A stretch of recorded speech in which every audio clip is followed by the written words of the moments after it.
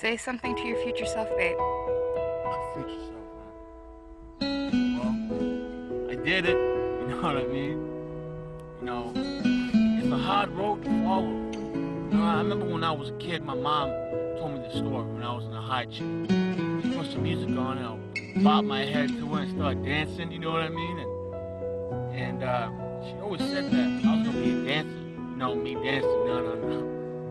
But I always had this feeling of music, you know, that beat in your ear. Every musician has that beat in his ear, you know, they know what I'm talking about, that feeling. You know, and I started doing music at a young age, and then I started getting older, you know, I started going harder with it. You know, I started doing music more better. You know, I started following this movement called Live, Struggle, Survive. If anybody remembers that. And, you know, we were doing good. We were doing shows, we were doing small openings.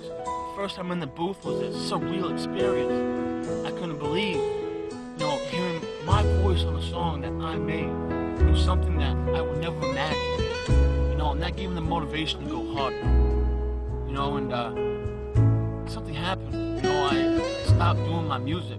I was in this really hard depression. This is hard to admit, but I talked about it because it was a life-changing experience. You know, I got in deep depression the past 5 years. I was really hard into doing drugs. I'm not really going to get into it, but really hard into drugs. Didn't do nothing. I was in my bed all day, depressed, laying down. Threw my life away, threw my dreams, my goals, just threw everything away. And just one day I woke up and looked in the mirror, and I saw myself, blackened eyes, you know, sickly, skinny. It was not me, and I said, what am I doing? You know, and I started going through the process of getting clean. Really hard process, and respect people out there that go through this process of withdrawal. Because withdrawals can kill you. It's the most hardest experience of your life. Respect to anybody out there that came clean. Good for you. I've been clean for a year and a half. Praise Jesus. It was a very hard experience. But going back to my life, back to who I used to be, my music is here. I want everybody to hear my lyrics. My dream is that everybody can hear my music. Real hip hop. Yes, there's people out there doing real hip hop. Respect to all y'all, especially Maine. Bring Maine on the map. But I'm bringing it back. I'm gonna bring my music back. You know what I mean? I want people to hear my lyrics one ear at a time. And that's my dream. I don't want to be like every other rapper and, you know, when they make it big, they let the fame, the money, the cars, everything get to them. Nah, I'm the kind of dude that gives back. Because I know how it is. I know the struggle is real. I know people can go through these things and become stronger in the end. Respect to all that.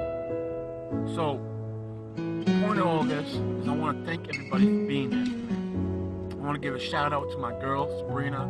She's been there for me for 5 years, helping me go through all these trials, tribulations. So much love, boo-boo. I want to give a shout out to Northern Lights Nation. They gave me a little bit of motivation to get back to my music. Shout out to Dylan Cartoon, Cam Carl, Ryan Knoxa. Keep doing your thing, man. Bring this state on the map. You know, and I'll shout out all the other main rappers, yo. The hustle's real, the struggle's real, go hard. We all can do it if we try hard enough. You know what I mean? And I want to thank everybody for the likes and support. You know, until I get some studio quality time, I'm gonna have to keep using this app on my cell phone. But, you know, I gotta get this money right. But until then, you know, thanks for being patient. And thanks for the feedback. I all appreciate it. Thank you so much. And until next time, I'm here, baby.